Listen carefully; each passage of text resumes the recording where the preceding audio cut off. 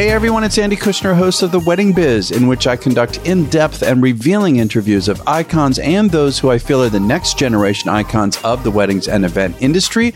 This is all to bring you education and inspiration so that you can hopefully feel more empowered. And if you've been listening to the show week after week, I want to welcome you back. Really appreciate your support. And I also want to thank those of you who are new to the Wedding Biz podcast. We welcome you and suggest that you look over the back catalog of well over 2 years worth of just absolutely incredible episodes. And as I'm sure you all are noticing, I've started to take the show more international in that I'm interviewing wonderful industry pros from all over the world, beginning with Audrey Narkoulis, a photographer out of Paris, also Greg Finck, another photographer based out of Paris, Rachel Berthisel, planner and designer out of Como, Italy, and of course today's special guest who I'm about to introduce. I've also interviewed, that has not yet been released on the show, John Manuel, the premier floral designer out of Sydney, Australia. I will soon be interviewing Diane Curry, very popular planner designer out of Australia. And I recently interviewed Bruce Russell, a planner designer based in London, and Tara Fay, a planner designer based in Dublin, Ireland. I'm so excited about the growth of the show. So if you missed last week's episode, it was with Adam Schubel, who is an Instagram expert, basically outside of the event industry. I really wanted to bring him in because he had fantastic tips for all of us on how to grow our audience through Instagram and also some other things we can do with it. And so this week's episode is with Rime Arodaky and her general manager, Greg Finck. Rime is a brilliant bridal designer based in Paris. She calls her Maison the bridal house for rebel goddesses, inspired by women who are unapologetically themselves. And basically, Rime has been designing wedding dresses and considers her part of this new generation who decided to shake up the traditional wedding codes to bring style and attitude in a very static and conventional industry. Greg runs the business side of Rime's business as general manager for a little over a year now, and they are engaged. And Greg is also a wonderful photographer who was on the Wedding Biz on October 14th. I'll have a link in the show notes. I want to mention that this interview of Rime and Greg was recorded before the Engage in London last October because Greg talked about his upcoming talk there on authentic branding. Just wanted you to be aware of that. And so enjoy my conversation with Rime Arodaky and Greg Finck. Rime and Greg, it is so good to have you both on the show. And Rime, I know that you're in Paris and Greg, you're in New York City and I'm in Maryland. This is amazing modern technology. That's exciting. Thank you for inviting us. Yes, very much. Sure. And Greg, why are you in New York City? So I am in New York because I shot a wedding here last weekend and I'm shooting another wedding in Maryland, in Baltimore next Saturday. So I'm spending the week in the US before flying to London for Engage on Sunday. Yes, and I know that you're going to be speaking at Engage. Absolutely. And for those listening, Greg was interviewed on the Wedding Biz. We released it a couple weeks ago, and I learned that you're speaking on authentic branding, I believe. Isn't that right? Yeah, absolutely. I will be speaking about branding because I have a background in marketing. So I just love talking about marketing and branding and share about that for wedding vendors and wedding professionals because most of them need business keys on these aspects. Yes. And I'm going to put a link to your interview in this interview that we're doing. And the reason that we have you on the line, Greg, is you run the business aspect of Rime's business. Isn't that right? Yeah, that's correct. So most people don't know that because it's pretty new. It's been a year and Rime will probably speak about that. But she has such a great company and such a great brand. But with a very, very strong development. So it required some business structure. So I've been the general manager for a company since 12 months now. Wonderful. And we're going to definitely come back to you at some point in this interview. Rime, is it true that you knew you wanted to be a fashion designer around the young age of 4? Absolutely. I wanted to be a designer since forever. It was just obvious since the very beginning because, I just love to draw. I just love to look at my mom and sister getting dressed. They had a strong sense of fashion. They educated me in that way. So it was part of my childhood, basically. And it just appeared to me so obvious that I wanted to do this job. And didn't you imagine gowns for your Barbies, right? You had Barbie dolls and, Yes. and things like that, and you would imagine dressing them? Absolutely. I did steal like the scarves of my mom. She used to have like couture scarves in silk and like so many colors. And I actually didn't like the colored one. I loved the white and black. I was already a purist, and I was stealing them so I could do my own sews and own designs. And it was fascinating and so exciting for me at the time. And what about these fashion catalogs that I heard about? Yes, I mean, the web was not existing. We didn't have anything online, but we used to receive all these catalogs so you could order basically anything you wanted at the time. And I just wanted to do my own because I thought these ones were a bit too annoying, not very creative. And I just wanted to create like an haute couture catalog with like a real world, a real DNA, a real experience. So I was basically designing and drawing everything with the price under it, cutting all the pages and just assembling everything and give it to my mom and sisters so they could choose and pick what they wanted. That's right. It's so interesting. I mean, skipping forward for a moment, you're doing so well with your own house, atelier. It's interesting, like where do you think this comes from that you're so young? And even though you enjoy seeing them dress and all of that, I mean, still, what do you think that is? I don't know. I mean, I guess it's because I always had a vision and an ideal of my muse and woman. I always pictured myself in this woman, and I just wanted it to be real. And I think I am what I sell. I am what I draw. And since it's so authentic, I guess it speaks to the people. Yeah, I know that you're known for this, and it's also on your website, that you write that the Rime woman is a feminist and a modern goddess, and self-confidence remains the best accessory. And what else? You also write, I love this sentence, the Rime bride is a heroine out of a Sofia Coppola movie with messy hair, barefoot, young and sexy, natural and rebellious, a mix of Kate Moss and the famous French movie character, I don't know how to say this, Manon des Sources. Yes, Manon des Sources. Yes. I mean, and it's just interesting that you were already sensing all of this at such a young age as a teenager. So I know you had a very interesting story when you turned 18, but between the age of 4 and 18, how did this continue? How did this continue to manifest? I think I had parents that trusted me and always listened to me and to my voice. I told them I wanted to be a designer, and they never, ever forbid me or tried to pull me another way. Like, they wanted to listen to me. So I felt free since the very young age. So I could watch TV as much as I wanted. I didn't have any restriction because they knew I was educating myself. My sister was a pianist player, so music was part of our life since the very young age as well.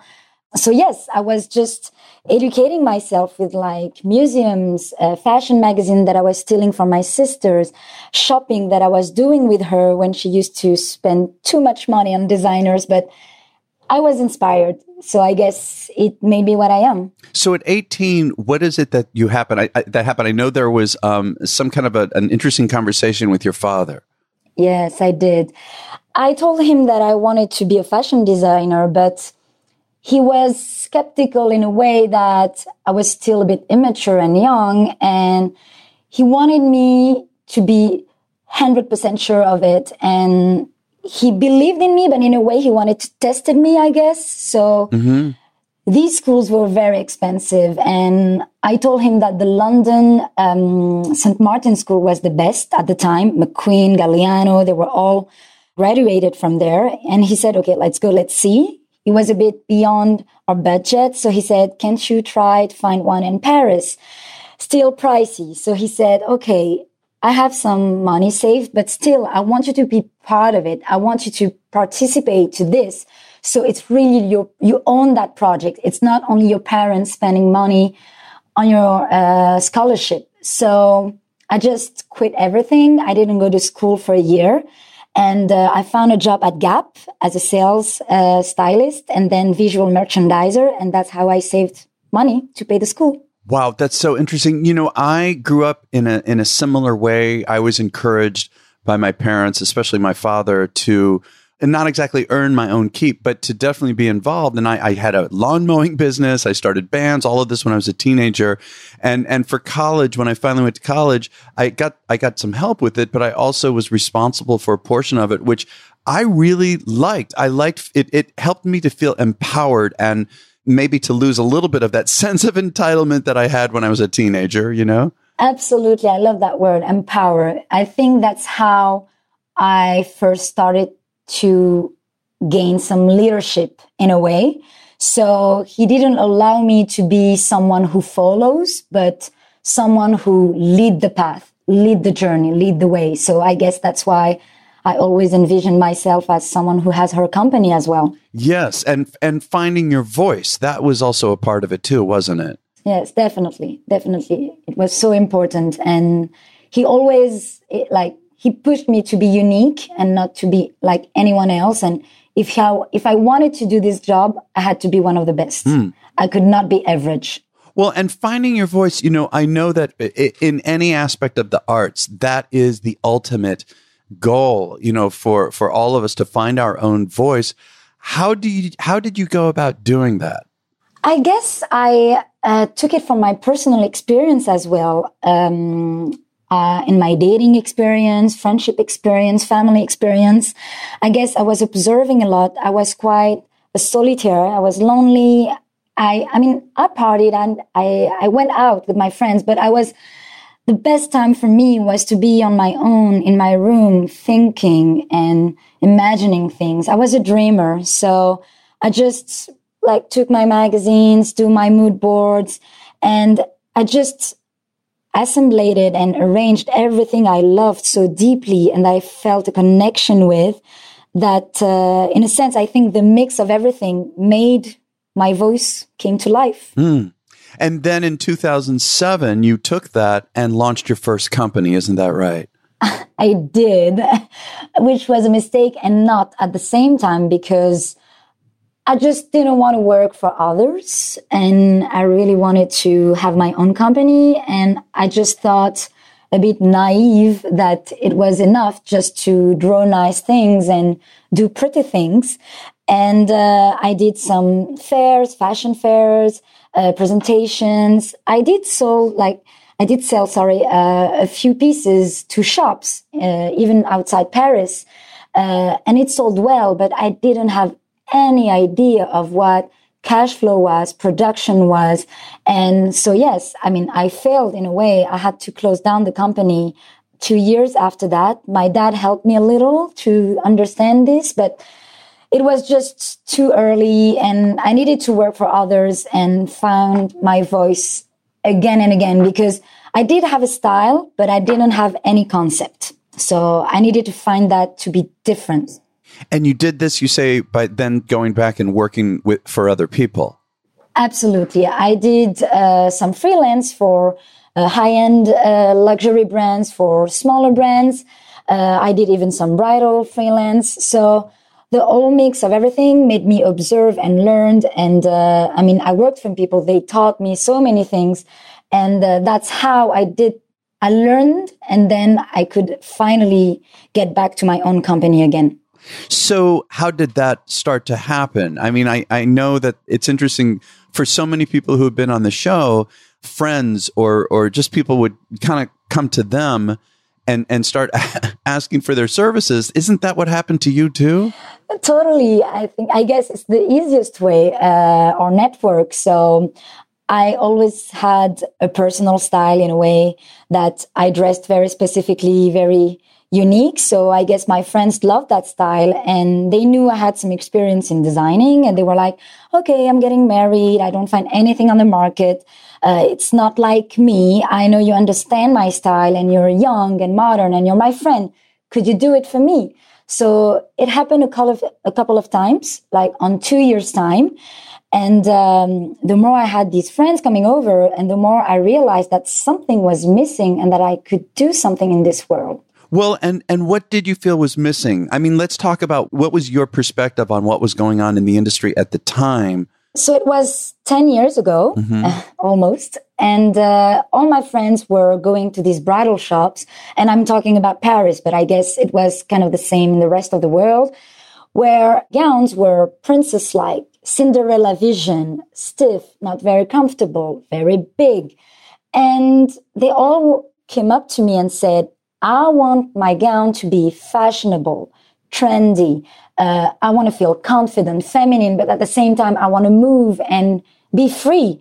So they just wanted to be a bridal gown, but with a fashion touch. And this was missing so much in this bridal industry. So I just thought about mixing fashion and bridal and do something out of it. And is this at the point, because I remember, before we started recording, you were telling me about how I believe this is the time when you really didn't have any savings and you needed to do something really efficient, and you didn't even have a lookbook nor a collection. And so you then launched, I guess while you're helping friends, you launched a blog, a fashion blog. Isn't that right? I did launch the blog at the same time that I was doing these gowns for my friends, just to have a window to the world.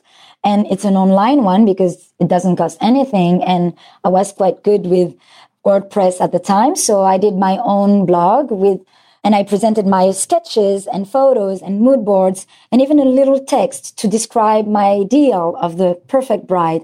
And I guess that's how I brought so many followers and readers there. And a few other wedding blogs noticed my fashion/wedding blog, talked about me, and brought even more followers. And that's how it started. That's amazing. And I want to come back for a moment again to your style. We talked a little bit earlier, and if for people who have not seen it on your site, it says, I believe on the homepage, Bridal House for Rebel Goddesses. I love that. And then also inspired by women who are unapologetically themselves, wild and free.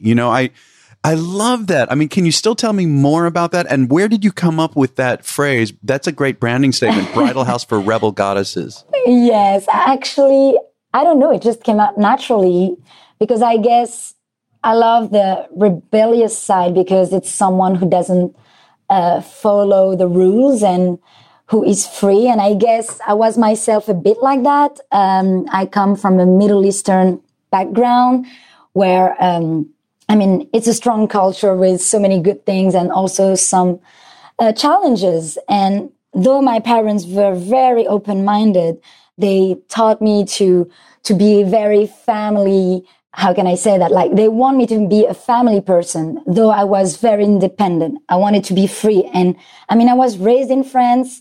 My friends were French, and Occidental. So I didn't want to be too much part of this Middle Eastern background. I wanted to be French as a French woman with French culture and liberated myself. I wanted to be free in a way.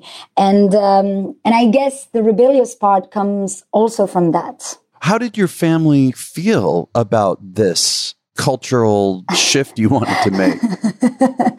It was not easy at all. I guess the person who understood me from the very beginning and was kind of the same was my dad, because he's the reason we're born in France. He's the one who left Middle East to come to France and do his own career in his own path.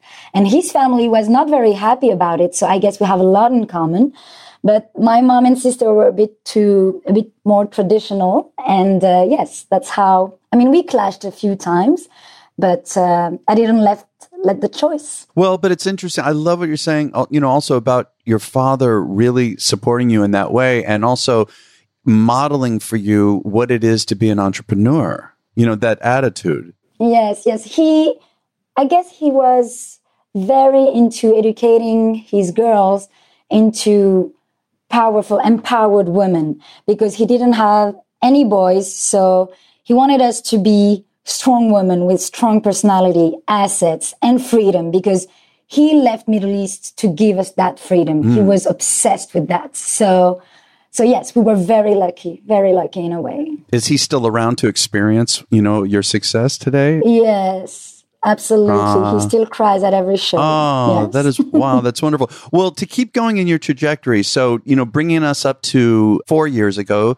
I believe, 2015. Yes. I understand you decided to extend the bride's experience by adding to a ceremony collection. Can you tell me about that? Yes. So we launched the collection in 2011. We had what we call the ceremonial, which are the gowns. I just noticed, especially in France, and then in the US, of course, I noticed that there was not much choice in bridal ready-to-wear. Again, we had to go to ready-to-wear lines to find some white dresses, pants, suits. And I just wanted to help the bride to extend the experience and make it easy for her. And again, to dive deep into a bridal fashion world, where she can find everything she wants. So we can be with her through the whole process and year before her wedding, which is the bachelorette, bridal shower, engagement party, and then the welcome dinner, party after the wedding, and the brunch. So for the whole process, you need outfits and you need to look good. So we just launched a line of bridal ready-to-wear and honeymoon pieces as well, all in white, still have the codes of bridals, which is crepe, silk, laces, tulles, and just put it online and make it easy to purchase. So with stock.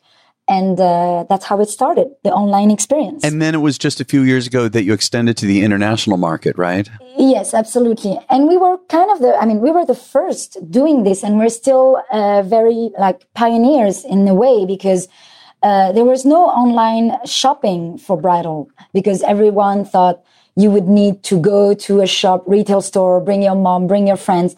But for these ready-to-wear and easy pieces, I just thought it was so easy to pull out. So that's how it started. Yes. And then you went to Bridal Week in New York. Was that your first one a few years ago? Yes, it was in 2016. So again, we had so many requests from the US, so many requests saying, I love your style.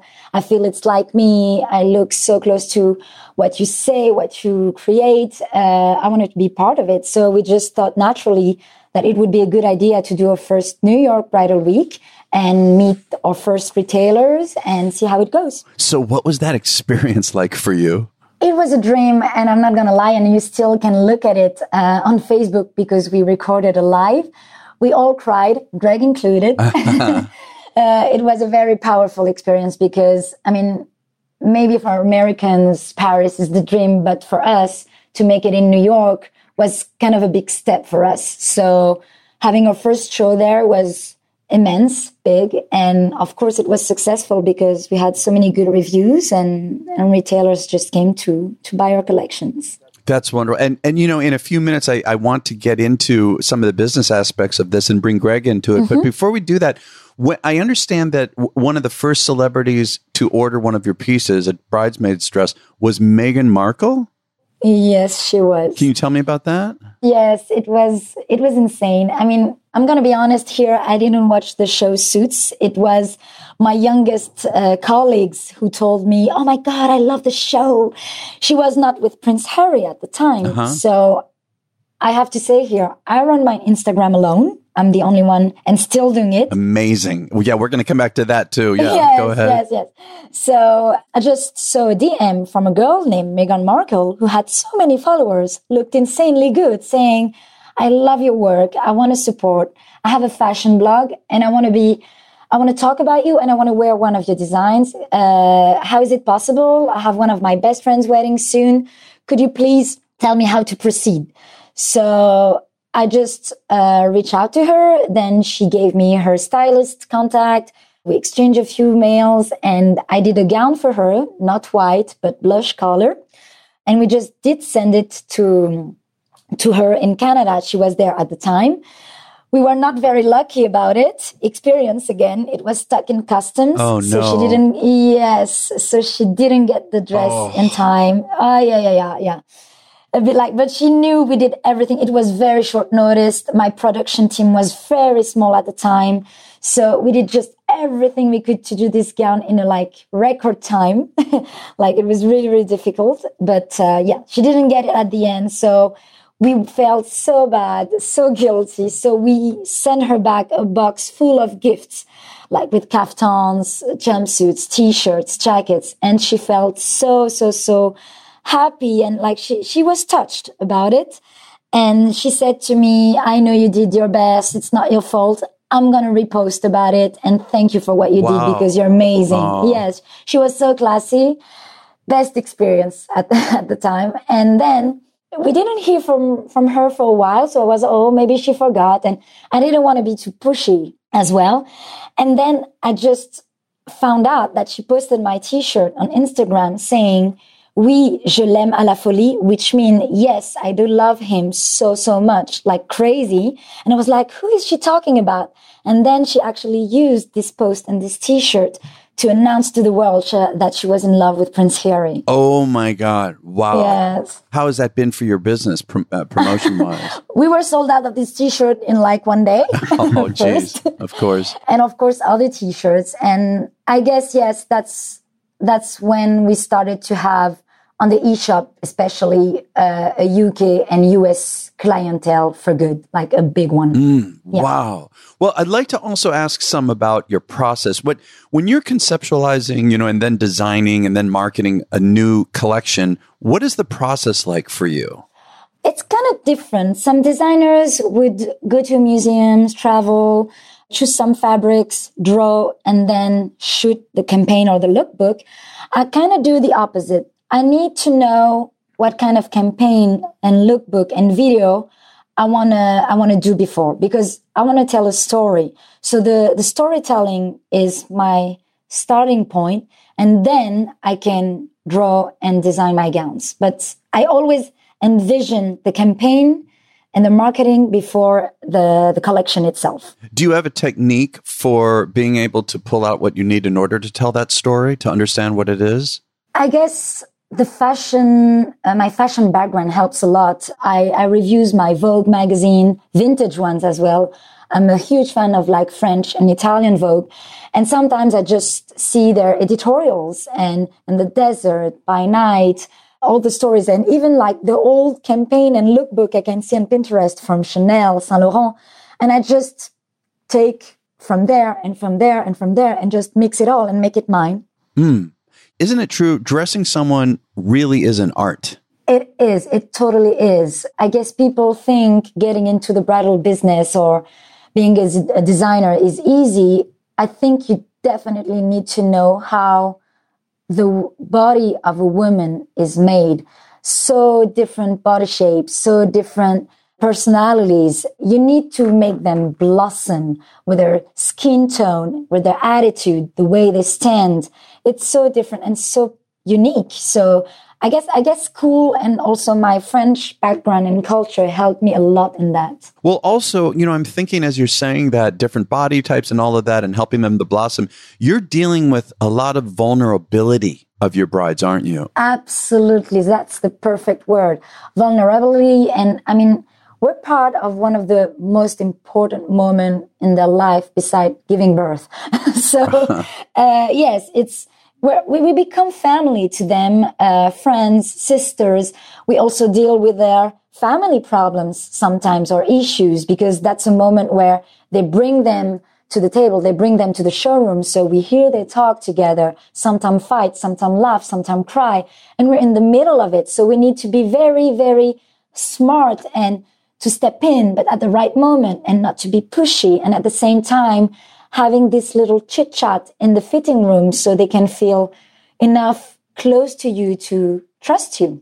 Yeah. Well, and so what advice would you give to a bride? I mean, of course, there's so much you could say, but what would you say is some of the main advice you could give to a bride when thinking about and choosing her dress? I guess two things. The first thing would be to listen to your gut and trust yourself, because today we have two types of brides. We have one that follows what her moms or friends says, which are the toughest ones. Yeah. Yes. And often the youngest ones as well. And then we have the 30-something bride that pays her gown by herself, like she's independent. So she's not going to come with a bunch of people. Sometimes she comes alone, and she's the easiest one because she knows who she is. She's been through a lot. She has different men in her life sometimes. So she's not like a princess anymore. She's not a little girl. She's a woman, and she's definitely what I call our babe. And how about for a wedding planner? I'm sure you also work with planners. Yeah. For the planners who don't have someone like yourself available and they have to work directly with their bride to help them in the beginning, do you have any advice how to do that? Oh man, I mean, planners are so amazing, and they know, I mean, they usually know about it, and they know so many designers, and they know about dealing with the families. But for the gown part, I would say to always not give them too much choice among designers. Yeah. Yes, because the more choice you give, the more lost they will be. So I guess you maybe need to make a little questionnaire and maybe ask them a Pinterest board of what they love. Maybe to ask them, okay, give me 3 type of gowns or designers that you love. And then according to this, say, okay, you need to go to this place, this place, this place, and that's it. And we stop there. And that's it. Yeah. And then after they chose their gown, I usually recommend not to go and scroll wedding gowns on Instagram anymore because then it confuses you more. And what about advice for thinking about and choosing bridesmaids dresses?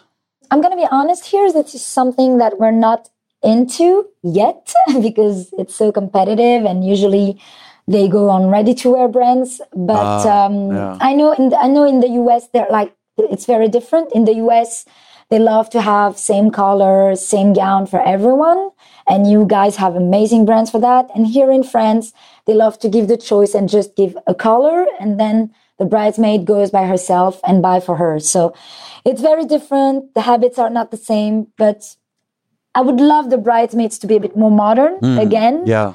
And also good looking as well. I always tell my brides that they should not be afraid of their guests to look good. Yeah. Because it looks so photogenic. And if you feel confident in your gown, you will still be the muse of the day. You know what I mean? Oh, absolutely. The bride gets the most attention of everybody, Absolutely, even more than her groom. So I want to bring you into it, Greg. I know that you're also married to Rime. So, there's a whole question about how you work together. But before we go there, how did you see Rime's business when, the two of you started to talk about working together? What did you see that she was doing, and where did you feel that it needed to go? So Rime and I met through the wedding industry 5 years ago. No, actually, we've been together for 5 years, but we've known each other for longer than this because we used to be friends before that. Uh-huh. And I knew of Rime's business because she was already big in France. So I was kind of very looking up to her business and looking up to her brand. And I mean, you have listened to her speech. Her vision is so clear, has always been so authentic. So I was not really worrying about her business. I was more worrying about my business and how I could make it as a wedding photographer. And it's only been over the past couple of years that she grew so quickly that she started to meet some big challenges in terms of how to structure the growth, how to keep that path of growth, like internationally, how to enter the US market. And because I come from a business background, I felt like I could bring something to the table. So it's not been an easy discussion at the beginning because I was not the go-to person to do that. She had a couple of general managers before me that I was disappointed about. And to be honest, it was not working well at the time with them. So I guess it was just the right time. 12 months ago, my business started to be solid enough. I have good relationship with my wedding planners. I book amazing clients. As a photographer, just so everyone is clear. As a photographer, sorry. So my photography business didn't require as much time as it did in the first years. So that's when I decided to give Rime a hand. And once again, I see so much potential in a brand. I see so much potential in a company. And of course, because we're husband and wife, I mean, not yet, we're getting married next year. Yeah. But because we're husband and wife, it was just natural for me to help her. And coming from a business background and having these capabilities, it was just so frustrating for me to see her struggle in some aspects that I kind of master, when seeing that her vision and authenticity and brand are so strong. So what were some of the first steps that you took? The starting point was, I was telling Greg, I need you to tell me what is the next big idea, but how can I be ready to do this next big idea? And how can I support this growth, handle the production needs, handle the cash flow needs, and just have a good plan and strategy to go where I want to go. So he said, okay, let me have a look at it. And he started just to come to the office, talk with the team, do some meetings and see what was good, what was wrong. And that's how it all started. Yes. What we need to have in mind is that a lot of wedding vendors, me included, we work from home, wedding photographer, wedding planners, wedding designers. Except for the big ones, most of these companies don't require a lot of investment. You can work behind a computer. You can just design a website, and with Instagram or with your communication, you can get clients. Being a bridal designer is a different animal. Rime has 20 employees right now. She has a huge production line, huge cost. And the question is how you can go from designing a dress on your couch 10 years ago to a $5 million company just 10 years after that. There's a lot of challenge coming with it. And the question is, how do you go from the phone is ringing all day with people wanting to carry your dresses in the US, in Hong Kong, in the Middle East, and how do you structure that growth to make sure that you make the right strategy choices, that you go to the right markets, that you invest the right money on the right items, and this has been most of the work for the past year. Boy, when you describe this, it sounds completely overwhelming to me, what you were taking on. It was, I have to say, and I'm not saying this because he's my husband-to-be, it was quite kind of hectic this last year because he had to deal with his two jobs. And of course, he's so talented and good at it, but it was kind of challenging, not only to deal with what we had to change and structure, but also with the people. And because the 20 people that works for me were not all ready to accept this challenge and these changes. And that's interesting. Yes. And this was, I guess, the most challenging part and a first for both of us, because even Greg didn't experience this ever. So it was kind of new. Yeah, Greg, what was that like for you? How did you do this? How did you do it? It was difficult because coming from, so I worked 10 years for Procter & Gamble, so big company, big corporation. As a marketing executive, if I remember from your interview. As a sales and marketing executive, exactly. Yeah. So I was managing teams. I was managing like P&Ls, big sales, big brands. And all of a sudden, you're in this small company, but not that small because it's growing so quickly. But you have to deal with 20 employees when on my own, on the photography business, I've been working by myself for the past 5 years. And some of these employees, they've been here for 10 years. Some of them were interns. Some of them were not trained. So the human part of it was the most difficult one, because on the business aspects, you kind of know what you have to do. But the question is, how do you embark people with you? Or do you make people accept change and embrace change? Yes. And this was the most challenging part of it. And I'm sorry, I guess also the toughest part was also on my side, because I had a responsibility in it, of course, because my team and also the way I handled things and lead things before was, I'm a designer and I have my team to execute and do the things that I envision. But I never took part, I guess, because I didn't have the business background also. It was not maybe easy for me or natural to me. I just thought it was their job to do it. But in a way, Greg stepped in and said, no, you are the designer, but you are the leader here. So you need to tell them what to do. They need to do what you train them for. And of course, I didn't train them. I just hired some young people to do the job. And some of them were very inexperienced. So it was kind of amazing at the time. But when the challenges came along, it was a bit more tricky. And Andy, I want to say it here, but your show has been such a big help for us in the past year. Yes. Because she doesn't know it, but Cindy Novotny is my mentor. So Rime and I have been listening to her shows over and over. And she says something which is very true, which is it always comes from the business owner. So you cannot blame people.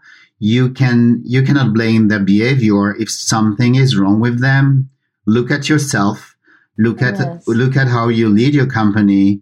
Do you do feedbacks? Do you train them enough? And listening to Cindy's shows on your show again and again has been such a big help for us.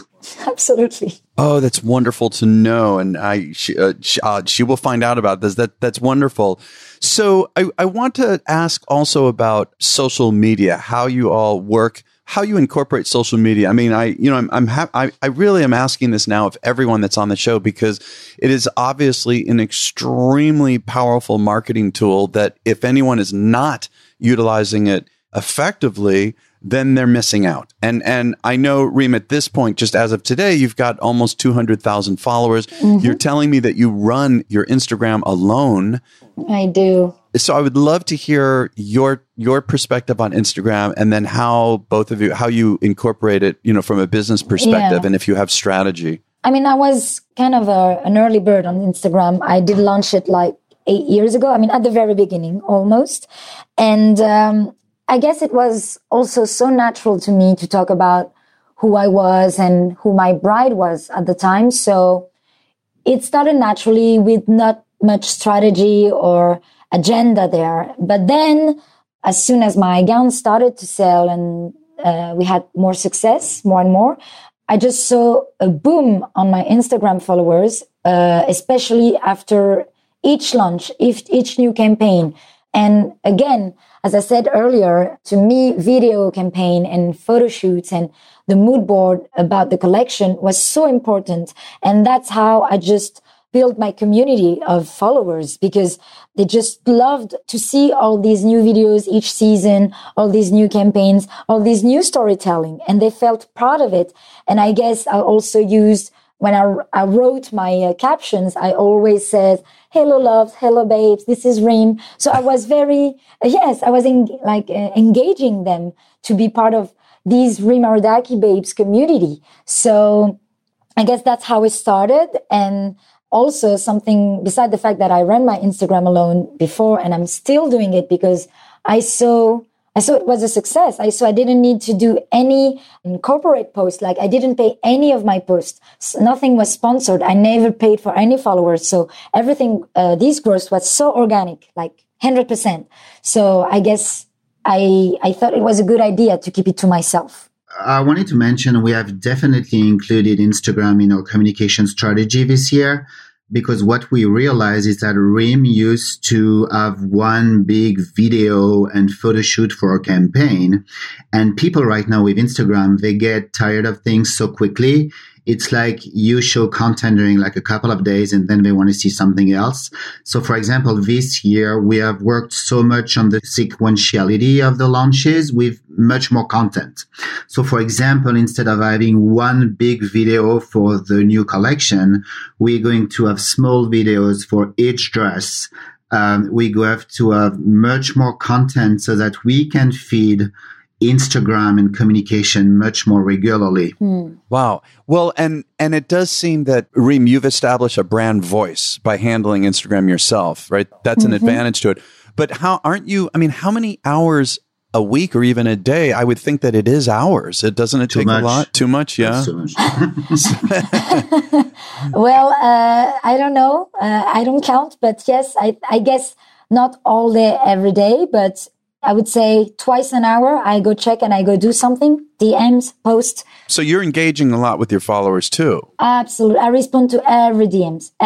Yes, I do. Yeah. I want to say I was interviewing Edgar Zamora in Los Angeles. He designs furniture and there's so much more. It's a wonderful interview too. But he was telling me that his business experienced a change partly when he insisted to his company that everybody, including himself, respond even to every single new like that or following. Every new follow they get, they write a DM and thank them. Oh my God. And I've been doing that, and that has led to, facilitating some conversation and more engagement with people. That's amazing. I'm not to that point, and I guess I could try, but then Greg is going to kill me. You're getting thousands and thousands of followers, so that's a tough one.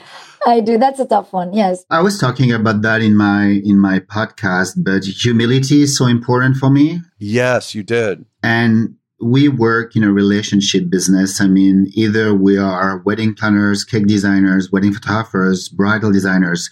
It's a relationship business, and we cannot undervalue humility, responding to everyone, being kind to everyone. And this is something really important to me that I have also tried to impulse to Rime's business. And where would you like to be? I'd like to hear from, both of you. Where would you like, Greg, to see the company go in 5 years, 10 years from now? That's a tough one. Here you go. Do you think that far ahead, both of you? Oh, yes. We do. I think today Rime has a voice which is unique on the bridal market. There are no other bridal designer with the same proposition, with such a strong branding, such a strong story, such a strong vision for women. I think Rime has been ahead of other designers in terms of style, but also market changing, like embracing Instagram very quickly, embracing e-commerce very quickly. And we all know that the retail model right now for bridal is to be reinvented. Habits are changing. The brides want something different. The brides are all over Instagram. They don't have time. They have much more choice. So I think Rime's brand is so unique in all of these aspects.